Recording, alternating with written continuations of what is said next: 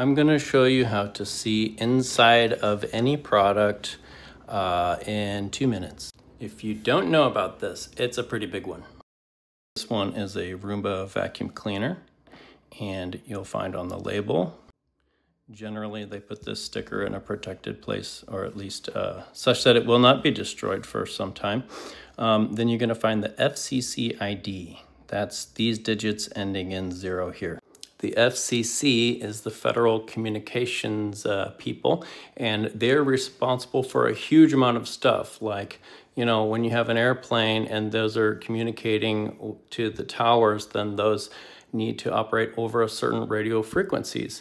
And in order for all of our machines in the whole society to work without interfering with one another, everything that communicates wirelessly, Bluetooth, Wi-Fi, etc., they must have a registration with the Federal Communications people.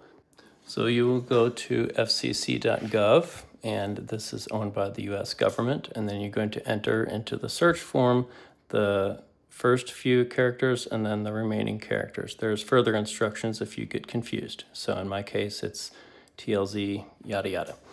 You're going to click search, and then sometimes it takes a while.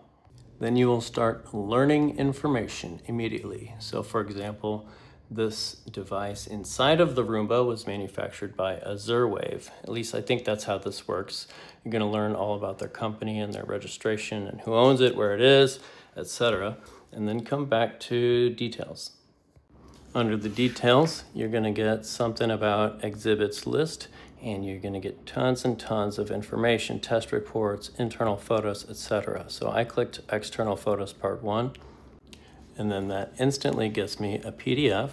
It looks to be about 38 pages of photos of all of the internal FCC related components. And so, I mean, this is just a starting point. There's massive heaps of data that I have never actually explored to learn all about it.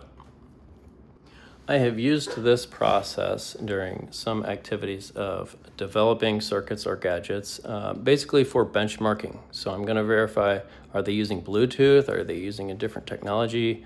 And maybe, for example, this is going to tell me what kind of antenna are they using. And that is, I believe that's an antenna connector, maybe SMA type, and you can certainly verify all that information by diving in more. So benchmarking is part of design, and resources for benchmarking include these topics I've talked about. I have also introduced how to find brochures, and I haven't gotten into patents.